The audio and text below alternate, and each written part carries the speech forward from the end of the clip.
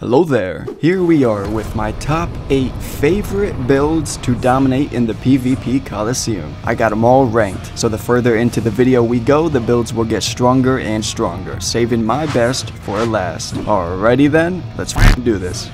Coming in 8th place, we have the Bloody Double Fister. After we got that huge buff to all fist and claw weapons, these have been so much fun to use, and the Star Fist has an A tier strength scaling, which allows you to pour all your levels into strength, vigor, and endurance. That's all you need. You'd be looking like the Elden Ring version of Mike Tyson. I sacrificed so much of my life, can I at least get laid?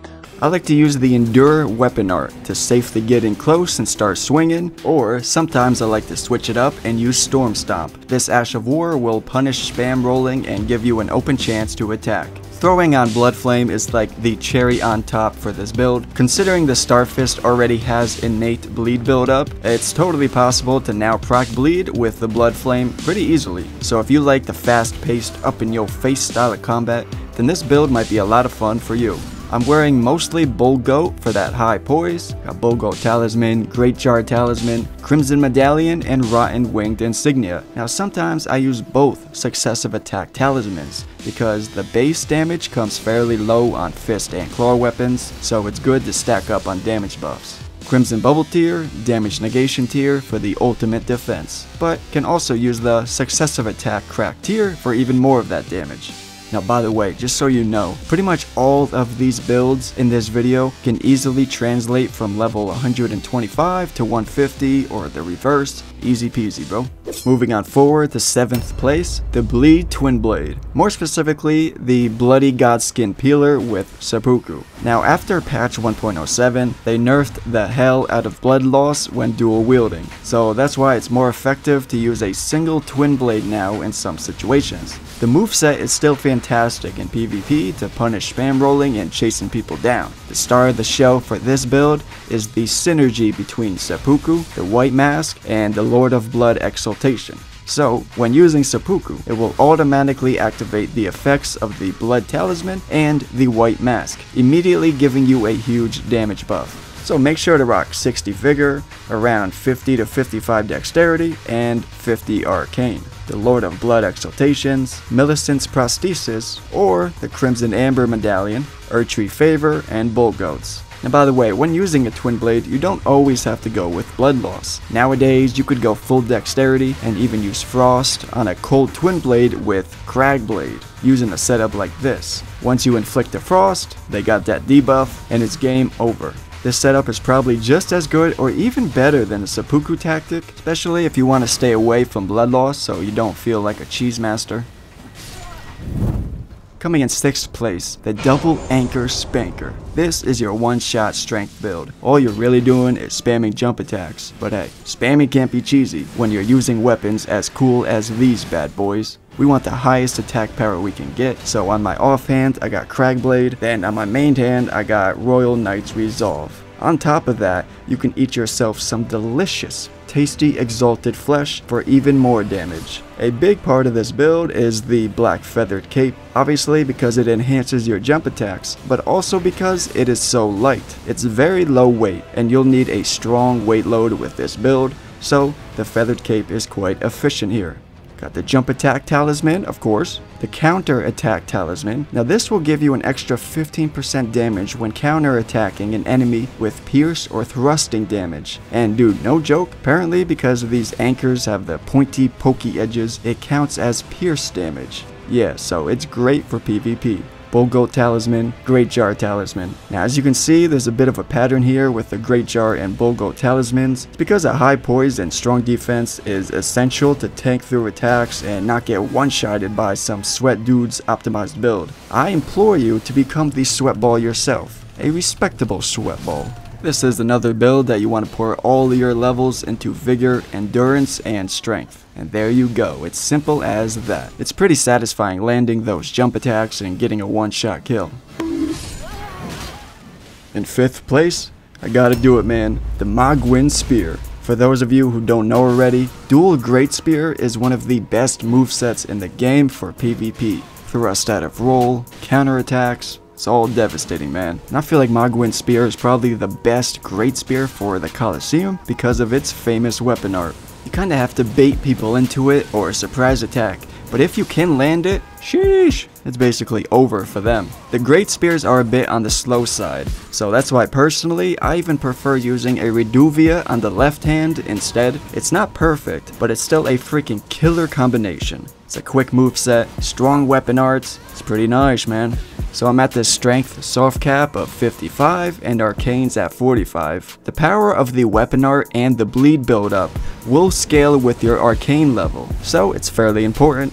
If you want the weapon art to be even stronger, you can use Shard of Alexander. Or you can use the Lord of Blood's talisman, the counterattack talisman because the spears do pierce damage, Bull Goat's talisman, and Great Jar because you definitely want a high poise with this build. Like I said before, I personally find the Reduvia and Great Spear a better combination and more fun to use. It's just a great moveset, man, and it's not too cheesy. It's just the right amount of cheese. Now before we jump into our top 3, I have an honorable mention, a build I like to call the Mushroom Dude.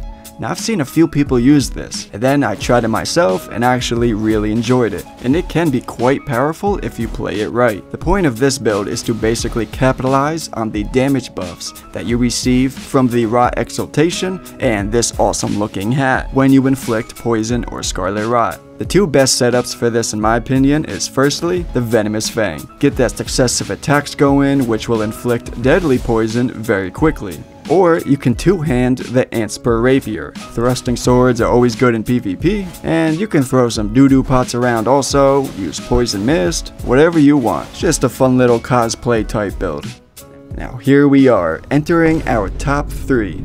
Third place, I got the Frosty Magic Sentinel. I know there's a bunch of you out there thinking right now, oh my god, here we go, spamming magic spells, spamming Star Shower, over and over, cheesy as fuck, bruh. And you know what? You know what I have to say about that?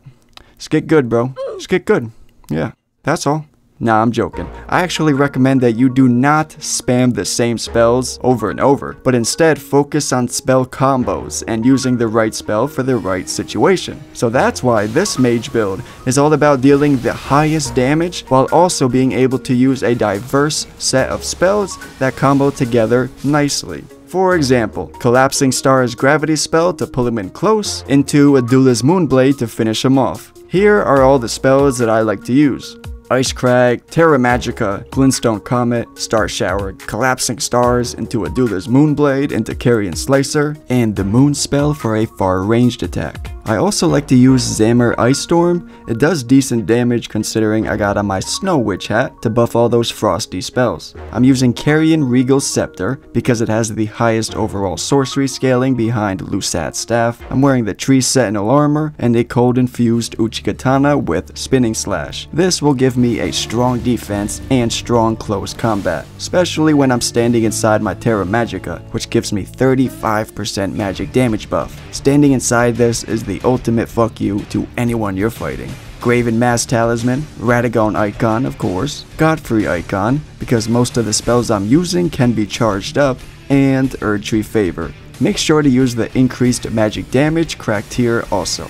I personally like charging up my spells most of the time, especially with the Magic Cannon Bomb. This thing is wild in 2v2 or 3v3s. I know I be pissing people off all the time. Fully charged up with all my magic buffs going, I can certainly one-shot most enemies with a few of my spells. I have a full in-depth guide for this build on my channel that you can go check out. In second place, Dual Keen Naginatas. This is what all the pro gamers use. This is the cheese build that everyone knows is good, but at least for me, I'm not using blood loss. This setup has some of the best animations for melee attacks, making you the cringe lord of pokin' booty. You can get a very strong attack power from these spears when using high dexterity and buffs like Cragblade or Lightning Grease. So I got Cragblade on my left hand, then using Beast Roar on my main hand with Lightning Grease. So with the Beast Roar, I'm sprinkling even more cheddar on top of this already cheesy build. Beast Roar is a dexterity type weapon art, so it goes best with a dex build like this. You can use Cold Infused for a frost build up, but remember they nerfed status effects for dual wielding. So I got 60 vigor, the endurance soft capped at 25, and as much dexterity as I could. The Pierce Counter Talisman, Erdtree Favor, Great Jar, and Bolt Goats. And if you feel like you don't need such heavy armor, you can use Crimson Medallion or the Green Turtle Talisman instead. So yeah, pretty straightforward, simple dexterity build, more pokey stabby weapons. Yep, sorry. In first place, the Pyro Faith build. This is my favorite build of all time, baby. It feels like the king of the arena. Well, for me anyways. I'm only using a couple incantations, mostly the Giant's Flame Take Thee. If you can get good at free aiming the Giant Fireball, you'll be freaking devastating at all distance in the Colosseum. I'll be sniping turkeys from across the map with this spell. I'm also using Catch Flame, so up close I blow some of that nasty ass garlic breath of mine in my enemy's face. Then lastly, Flame Grant Me Strength, of course. Using this buff, plus the Flame Shrouding cracked tier, I'm getting upwards of 30% increased fire damage. So that's why I'm trying to use all fire type attacks here, including my melee weapon. The Flame Art infused Banished Knight's Halberd does the trick.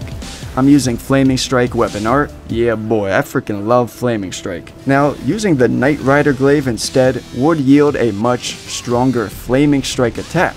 The glaive is probably the best weapon in the game to use this weapon art with, but it has a much higher stat requirement compared to the Banished Knight's Halberd, and the glaive's moveset is not as great as the Banished Halberd. The Banished Knight's Halberd has a great moveset. I mean, look at those stabby attacks. I know we all enjoy poking people, so either one is good though, whichever one you feel in that day.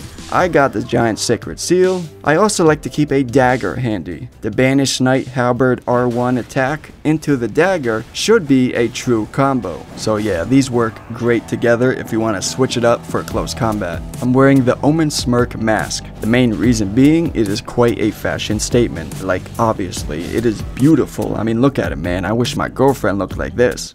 And finally, for talismans, firstly, definitely use the Phlox Canvas Talisman because those Giant Flame incantations are the star of the show here. Secondly, I like to use Shard of Alexander for my Flaming Strike. Now you can also use the Pierce Counter Talisman to increase the damage on our stabbies, then Erdtree Favor and Bull Goats.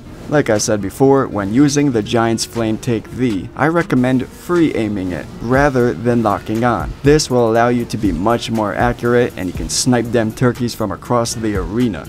And finally, don't forget your fire throw pots. Gotta have some fire throw pots ready to cheese people with.